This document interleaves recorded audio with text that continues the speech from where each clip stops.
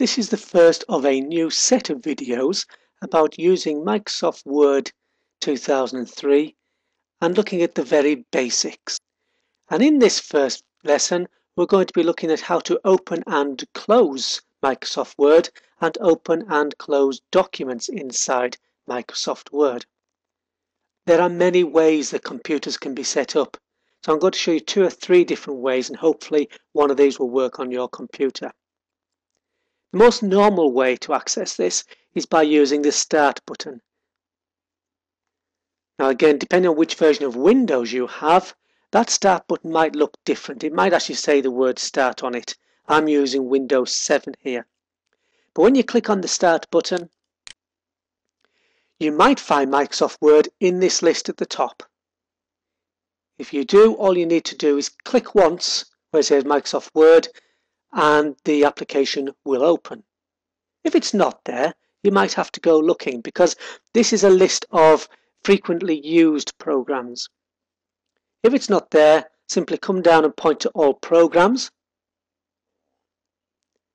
Then we are looking in the menu system.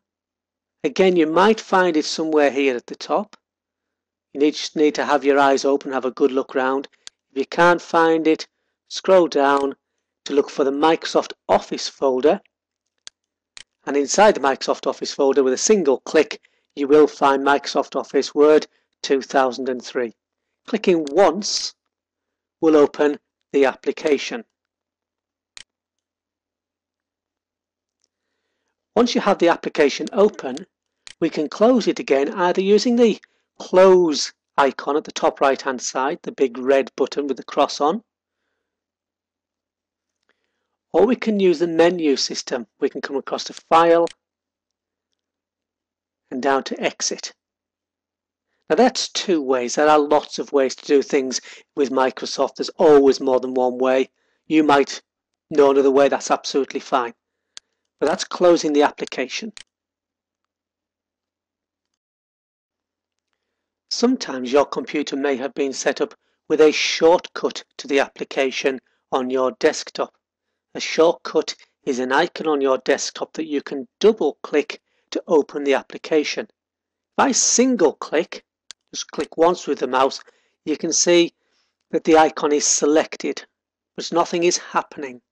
But we can see that it's a shortcut, the arrow, to Microsoft Office 2003. Just before I move on, a little warning about clicking. I often see users clicking away on the computer. Single clicks are 90% of the time all you need. If you click more than once, it can actually slow the computer down. Train yourself to use a single click. Apart from in those instances where a double click is actually required.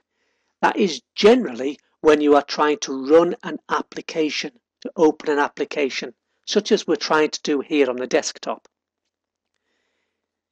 It's a little bit complex. It's about file types and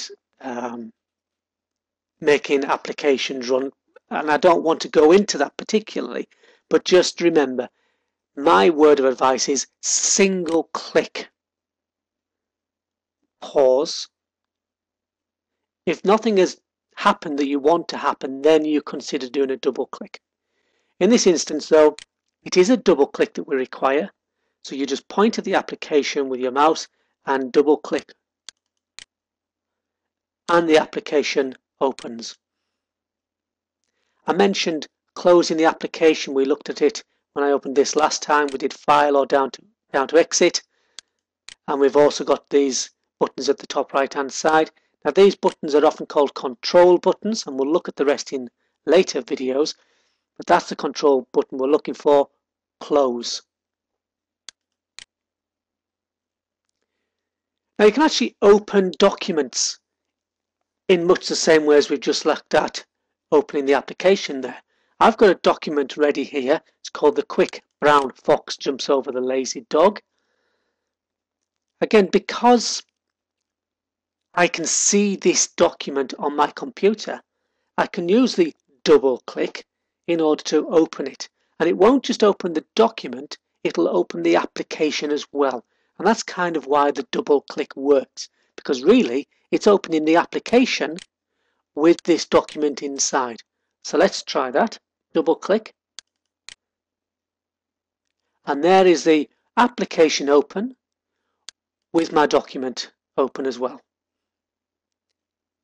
Now we've got a document open, one that's being used. We have another cross icon on our menu bar, and I'll talk about all these bars and icons later. Remember, the top one was to close the application. The next one down closes the window, which in effect means closes the document that was open. Then I'll close the application. We'll just do that again. Double click the document. Opens the application with the document. Then we can close down the document or the application. We can also close down the document using File and Close. And that just closes the document. Finally, in this introductory video, 2 more ways to open a document. The first is to use the Open icon that is on the toolbars. If I click that button once, it opens the Open dialog box, and then I can navigate around on my computer until I find the document I want. Now, this series is not about navigating computers. That's in another series of videos, so hopefully you can work around and know how to navigate these folders.